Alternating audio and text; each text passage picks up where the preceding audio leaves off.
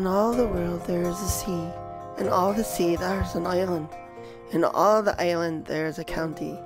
And in that county there is a townland of Ancarach, situated at the edge of Ulster and Leinster provinces, and the borders of County Cavan and County Meath, surrounded by myths and legends.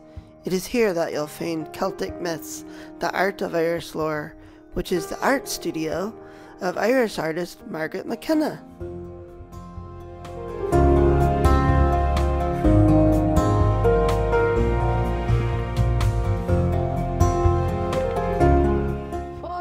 Hiya.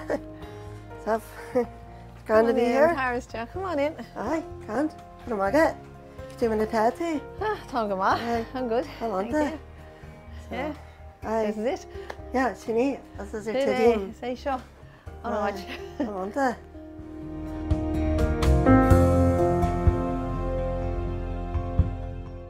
Well, I'm painting today a picture of Cairn L up in Loughcrew, which is just across the road from me. A place that's very dear to my heart, a place I've painted many a time, but I've never painted from this angle, and I'm going to turn it into something else later on. So I'm going to get the basics sort of done today.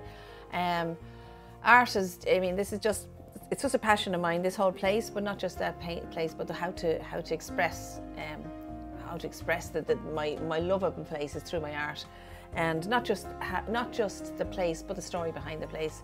I think art, since I was only a child, art has been so central to my life. My mum said that before I could draw, or before I could walk or talk, I was drawing. And I literally, and that's not an exaggeration, I went through reams of paper when I was a kid. And my mum, being an artist herself, she really encouraged it. And even if it drove her mad, me having to get all the paper every 5 minutes. But I loved the idea of the storytelling. Even when I was a child, I would do lots of stories on my, you know, be like stories about, you know, adventures and what kids were doing, comic books I used to make. It was always about the story. And again, now when I'm doing my art, it's the story behind the place is what I love. The idea that there's something more to it than just the painting. So initially it used to be like trying to get the atmosphere of a painting. So if it was a really stormy sea, I'd like to get that drama, or so what is it behind the painting? And then later on, I started to become more interested in, well, I was always interested in our old Celtic myths. That's something that I've always been interested in since I was at school. I used to draw them at home, and then even in college I remember doing a project and using Finn McCool and Cuchulainn and all the characters and doing like a little illustrated book about it. I was in the College of Art. My dad used to bring us down, and my mum of course, but it was his side, he was very interested in the history and all that stuff. So we'd go on holidays, we'd always go down to places like castles and stone circles and things like that, as well as of course the amusements and everything like that too. Obviously we like those kind of things too, obviously. But we did actually enjoy the history part on some level. We just enjoy the old places. So I think that's always been there for me. And then I moved down here to Cavan, and just on the border of County Meath, and I realised that right across the fields from me was the Cairns. And actually I'd never heard of Loughcrew. I mean, I'd been to Newgrange, I'd been to so many places, but I'd actually never heard of Loughcrew. And I couldn't believe it when I heard about the story of the Cailleach and just how ancient it was, and the equinox and since then I've painted this area many times, because every time I look over across the fields, the light is so different. If it's summertime, it's different. If it's compared to the snow, compared to the frost, sunset, sunrise, middle of the day, dull days, the light, the clouds just change the whole light in the place. So never mind about the fact that the landscape itself is beautiful, but then on top of that you've got the extra ancient part of it, which is the story of the Cailleach, the story of our ancestors, how they had this sort of calendar that was 5,500 years old, telling us when the equinox was, when the night and day were equal. And I've been up there many a time to see the sunrise in the chamber, and it's just, you know, you're just so connected with it when it happens. So this kind of love of places like that is I just express through my art. I usually start with the basics of like here, for example, today I have an actual picture on my phone that I've taken from the other day, and I refer to it every now and again to get the general shape. And then what I do is I'll actually add bits and change bits as I go along. So this is just a basic one, and it could look completely different by the time I'm finished because I block it in first, get the general basic, which I say to all my class, because I do teach here as well. This is my cabin. I built this 5 years ago. It was being sold as in County Mayo. Just an architect had used it, and we decided we'd get it. So I literally numbered every piece of wood, and it was literally, I could say, almost dumped on the garden like a big giant jigsaw. So it was, as well as being exciting in terms of having a new place to do my art with my students and my own art. It was also a great opportunity to learn how to just things like slating and how to put things together. So it was quite exciting. Certainly it's become a real little haven for people. I've had people come back here for years now, and also then my own space. In between the classes, it's like this is where I come and I just tune out and I think about what I'm going to do next, and I use it for all my Celtic myths. Yeah, so I mean, this is what I like to add in. The idea now with this is that I'll hopefully add in, I'm actually, this is quite fluid at the moment, so I'll see where this is going to go. This will be a little adventure. So I'm just going to get the basics of what's on the hill first of all. So we've got the hills here, and we've got the, you've just got to look at this now, yeah. A little bit of the markings of where the hedgerows are. And this is how rough I do it initially. And I often, because people often think, oh, in the classes they have to do it really detailed. Oh, I made a mistake here. And then I said, no, you're only starting it off, so relax, you know, just see what happens. Because it's, you know, this is just a rough part. It can look like an abstract at this stage. You know where you're going, and that's it. That's the main thing. And because the main thing about art is to enjoy it. I'm not one of the artists who these sort of. And it's funny because when I was little, I remember when I used to be drawing characters and they'd be doing something like something adventurous or something. And Mum used to say to me, she said, you'd know that these kids are doing that because, you said, all you have to do is look at your face. You're living that. She said, you're living what they're doing. And I mean, obviously I don't be looking at myself when I'm drawing, so I don't know. But if I'm doing something that's, you know, you're getting in behind the story, I suppose you're actually putting a lot of yourself into the picture. I suppose it's like, it's almost like, I suppose, if you're creating a drama or something, like I suppose it's the same for a director in a play. They want to get across a meaning, they kind of put a lot of themselves into it.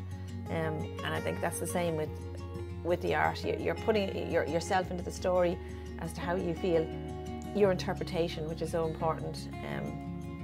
And then hopefully the people then will pick up on that and be inspired themselves, you know, to even visit these places as well, because there's so much in our history and so much in our heritage that we kind of look at, we just literally walk on top of every day, and especially with our place names, which is my new passion now, is to see the meanings behind our place names. There's so many stories in there that we don't even, we know are forgotten, and we just take them for granted. So we're living in history, as it were, living in an ancestral place, no matter where you are in the Ireland especially, but I'm sure not just in Ireland, in other places too, but it's just that people, I think we're more connected with it here in some ways. I think certainly we should be, and yeah, that's what so I'm hoping that when I do these paintings that this is what I get across, that it's that idea that this is our place, this is where we live, and these stories are really a part of who we are.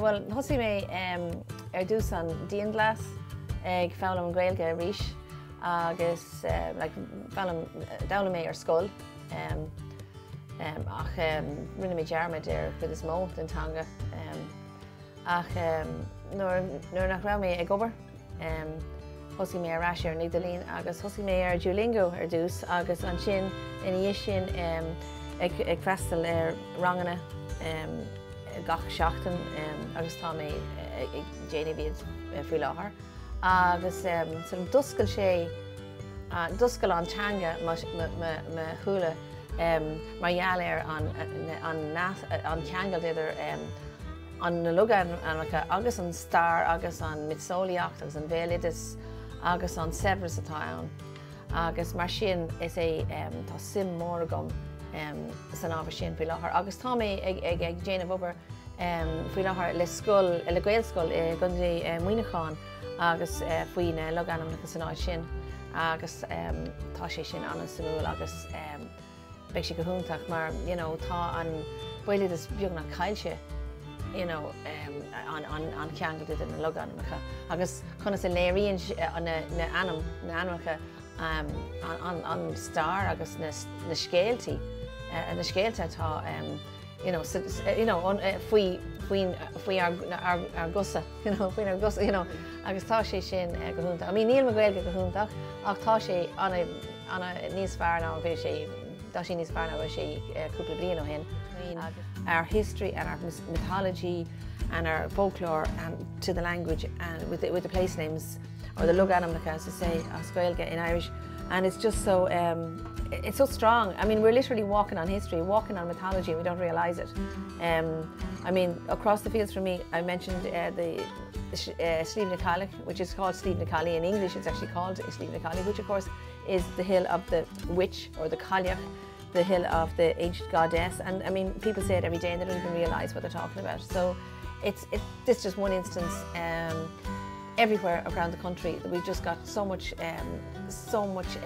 history and mythology beneath our feet, and the Irish language just really brings this out.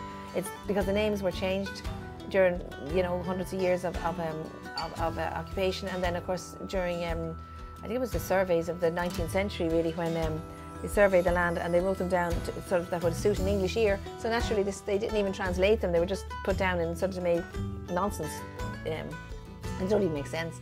And unfortunately it's meant that the wonderful stories behind them are nearly lost, but they're so interesting. And I think when people actually open their eyes and realise, they think, oh my God, that's really interesting, they say, wow, I never knew that about where I live, that's connected to a mythological character like Cuchulainn or Finn McCool, or I never realised that, and it's fascinating, like it really is. It's just it's not, we're very lucky, to be honest, to live in a country where literally the names of places are, I was talking about one recently there, and it was the county of Armagh, for example, and it's Ardmacha, which is the heights of Macha, and Macha being an ancient goddess. I mean, where do you get counties in a country that are called after an ancient deity? I mean, very rarely. And Ireland itself, Eru, the goddess Eru, Ireland Era, is connected to Eru, the goddess who was asked to be the country would be named after her, and surely it was.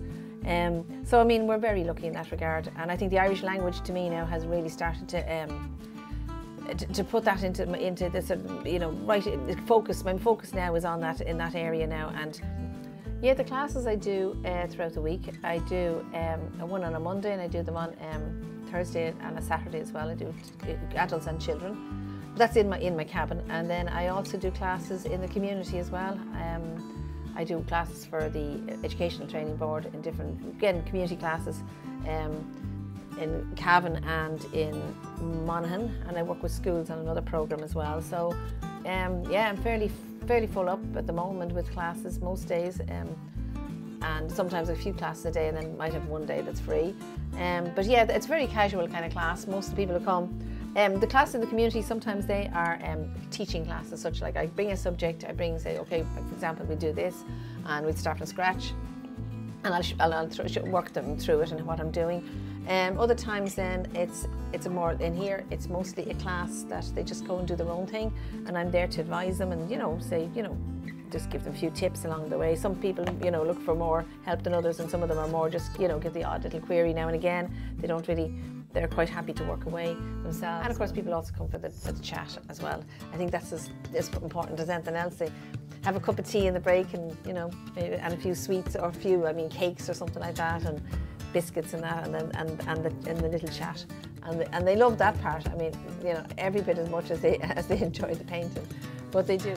Yeah. So they're enjoyable to do, because you get to know people as well. It's amazing. You have people coming back for years and years. I've known people when I started I might have started off with them in a different place, you know, in a community setting, being hired like to do it, and then next thing is they're coming back to me, myself, doing the classes, and as well, because you can go off into your own little world then and do what they're doing, which is what I like to do as well, when I get the time to do that.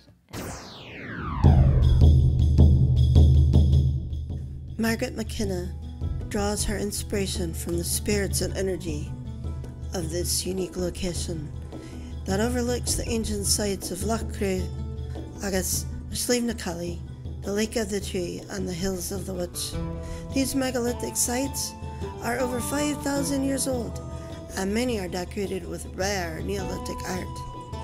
And even though she can see the sites from her window, she prefers to personally visit them on a regular basis, where she can see and feel the energy and listen to the land and wind speak. You can see and feel it in her creations as she honors the flow and respects all that was before. Here I had, you know, the one that's in the, that's it there, and you see you're looking back up, but I put the moon in it or whatever. Oh yeah, and you can see it's used, it has the little offerings on it.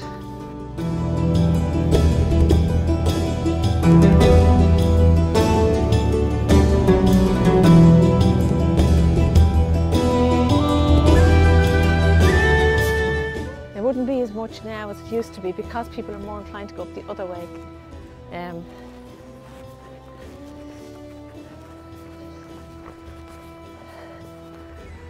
you can look back, when we get up the slope we can see better. Well, wait till you go up the slope, you'll see Cairnell across the way.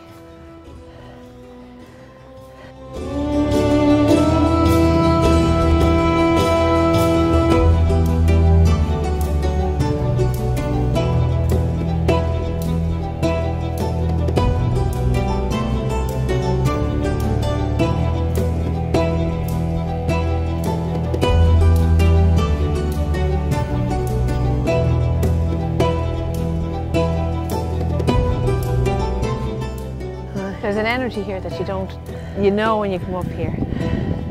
There's something about this place. You can see nearly why they chose it. Aye, definitely. And this is where the Cailleach was said to have dropped her stones from her apron. Oh, a bit mucky just there. Aye.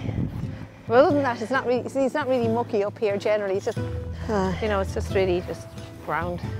And the sheep keep the grass short around here. It's nice of him to do that for us. Isn't it nice? Yeah, I think it is very thoughtful. It's a thoughtful, aye. And this is Cairn S. Here.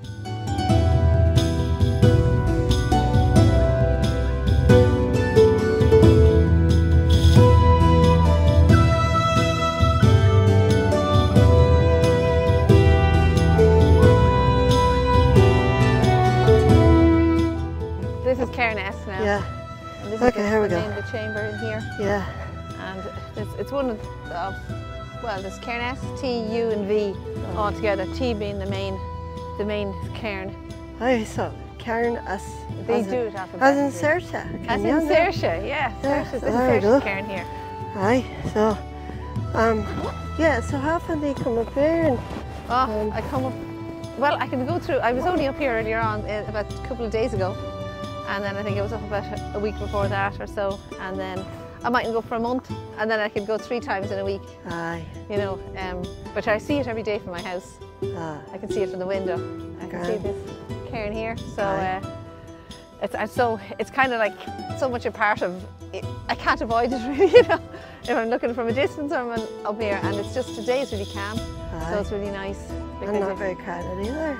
It's not. No, there's a few people actually. There's a few people here. There's artwork in Cairn T and U. There's a nice lot of artwork you can climb into. You see the artwork up here.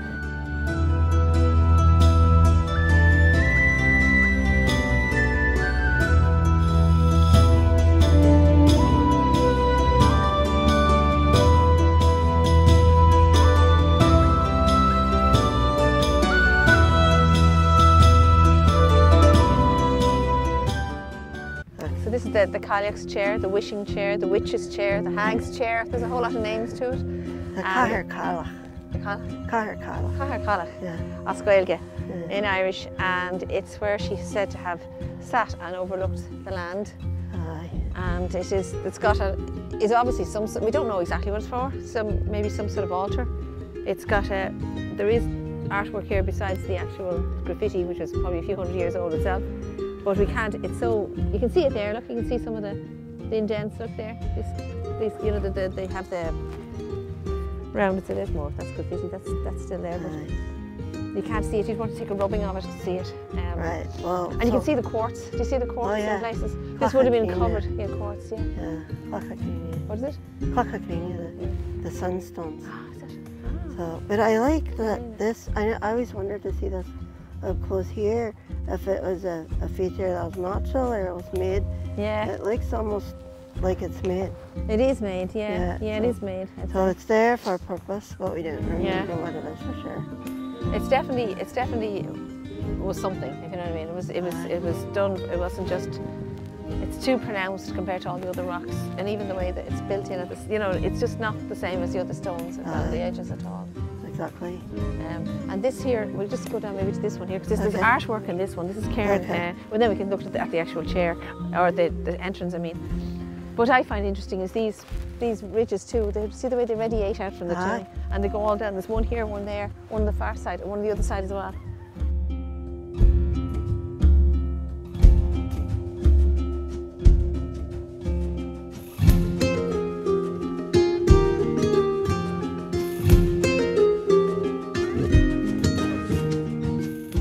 This is Patrick's Town here.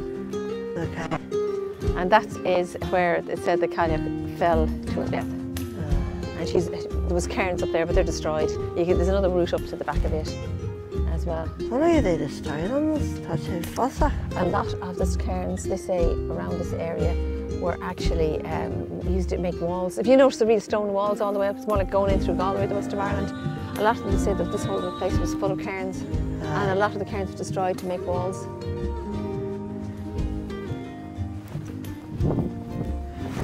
Well, look at you, like you live here or something. My little home. Is your home away from home, is it? Look at this. Oh, yeah, that's lovely. Isn't it? It is.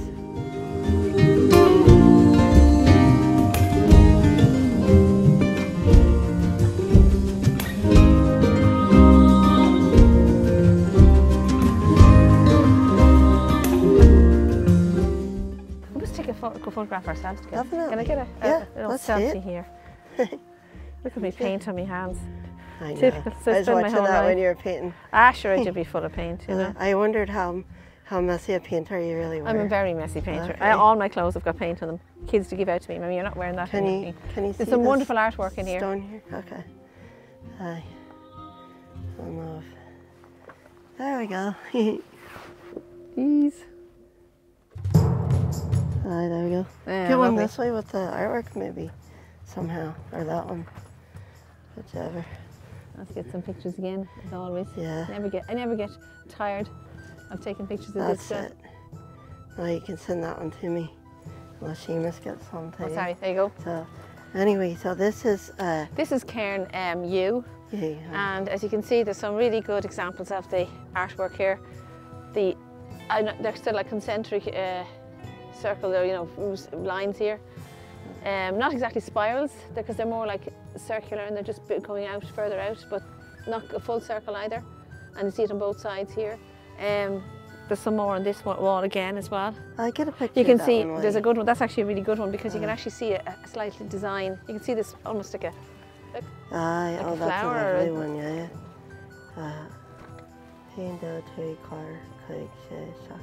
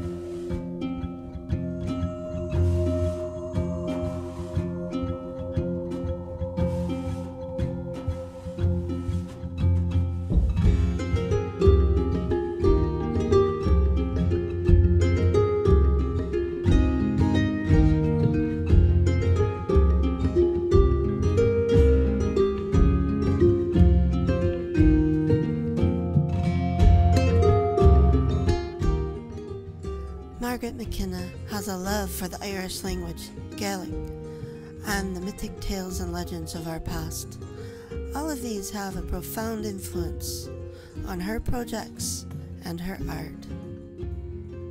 When you look at her paintings, it's as if they call out to you and invite you inside to the land of Tiernan Oak and all the heroes of old.